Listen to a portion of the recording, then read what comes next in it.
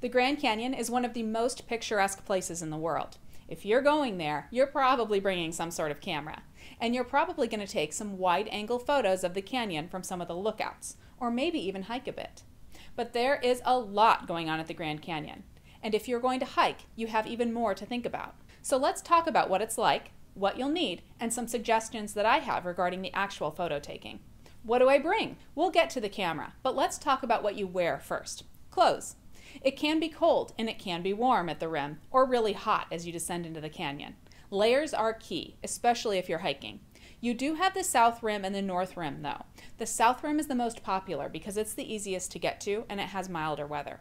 In fact, the north rim is closed during the winter months. It's at an elevation of an average of 8,000 feet, which is over 1,000 feet higher than the south rim. So it gets pretty snowy out there. Also, wear shoes that are comfortable to walk around in, even if you aren't going to do any major hiking. You can end up doing a lot of walking around at the rim looking for that perfect shot. If you are going to hike down, you'll need food and water. Some trails have water every few miles, some don't.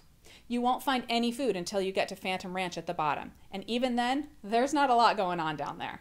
Definitely bring a lot of water and some food if you're going to be hiking.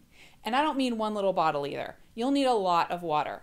The folks at the Grand Canyon recommend a half to 1 liter of water every hour you're hiking. I like to bring my biggest and baddest Camelback, which holds 3 liters of water, and put food and my extra layers plus my essentials in it. What you bring depends on, your hiking style, but I like to bring a rain poncho during the rainy months, a knife, some coconut water for electrolytes, sunscreen. If I'm going to be on a trail that I'm unfamiliar with, I also bring a map and a compass, just in case. Now let's talk about your camera. Like I said before, you'll probably be walking around, even if you do plan to stay up at the rim. I like to pack light. In fact, I usually bring 1 camera body and 1 or maybe 2 lenses. You'll almost definitely want the capability to shoot wide angle, but sometimes a closer look can be cool. You have to remember that gear will weigh you down if you're hiking. I've hiked the Grand Canyon a lot, so I've run the gamut of camera and lens combinations.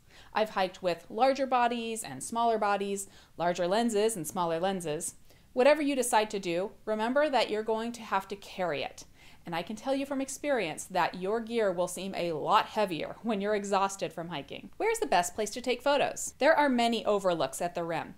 Go to some of them. You'll get different views into the canyon. But don't get so taken with the canyon that you miss the rest of the park. The wildlife, the trees, the railway. I even found a rusted out car in the woods one time. Hiking into the canyon will provide you with a whole other kind of scenery. But if you're going to hike, make sure you know your limits. There's only one way out of the canyon.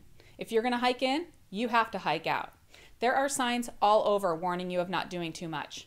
They're not kidding. When is the best time to go? I've been to the Grand Canyon during pretty much every month of the year, and I can say that there's really not a bad time to be there. Spring and early fall are probably the most agreeable times to be there, especially if you're going to hike. It will be cool or warm at the top, and then warm at the bottom.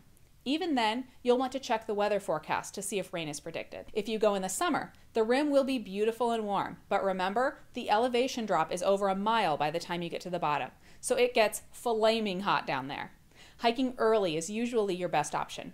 As a side note, the elevation drop is over a mile, but don't get that confused with trail length. Depending on the trail you choose, you'll be hiking many miles to get there. In the winter, there will be snow and ice, and possibly limited visibility into the canyon.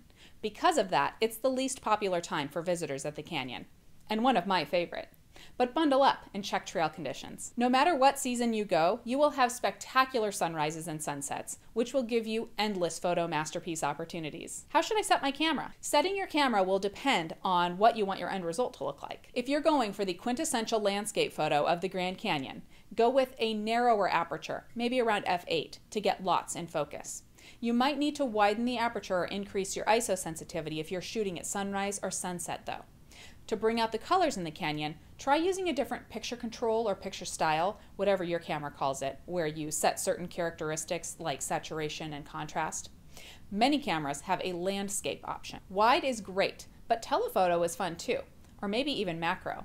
There is a lot to see when you aren't ogling the vast expanse of the canyon itself. What else do I need to know? Visit the Grand Canyon's website before you go. There's a ton of information on there that will help you plan your trip.